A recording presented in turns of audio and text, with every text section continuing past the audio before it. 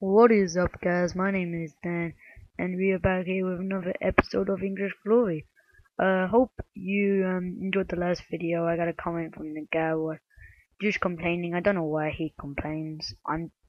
Thinks I'm 12, but we're just gonna ignore that. I know none of you comment. It doesn't matter. But the video, the guy we come up against is really does kick my ass in. It's a New Zealand team. It didn't look fascinating. Did not tempt me into like going into this game and losing it. But I was completely wrong about this team. New Zealand people, they are beasts. I never thought that they would be. But anyway, so the topic is today is underestimating your opponent. It's not the team they have, it's the person behind the controller. I've seen a tweet about that. But you really never underestimate your opponent. It doesn't matter if they're bad or good, or they got a good team or not. It doesn't matter. You could still lose by fine margin, and that's what happened to me. My team. I thought my team was I was quite confident into going into this game, and I thought it was good.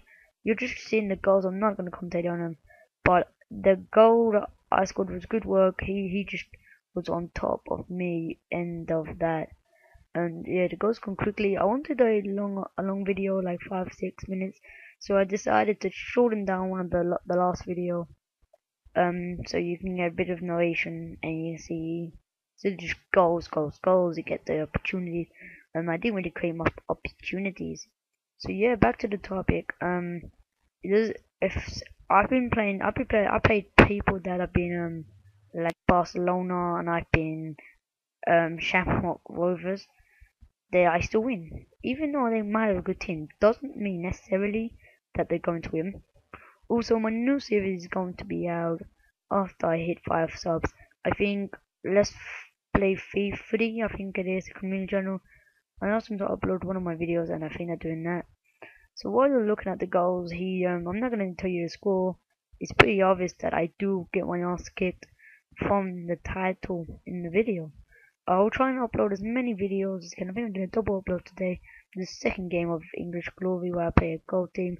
That would be it wasn't a long game, but you'll see. I have made some changes in the sides. I do have now. I did buy Juan Jalao. I think that's how you pronounce his first name. I don't know. And then I got Jolly for left mid. He's got 4-star skills, 87 pace, so that's very good.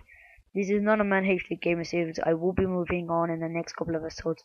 When I reach I think 6 or 7 episodes, I'm gonna change to a silver team, and it'll be completely different, and then a gold team, so on and so forth. I think what you need for YouTube, that's gonna be the 2 topics. Obviously, is the one for short.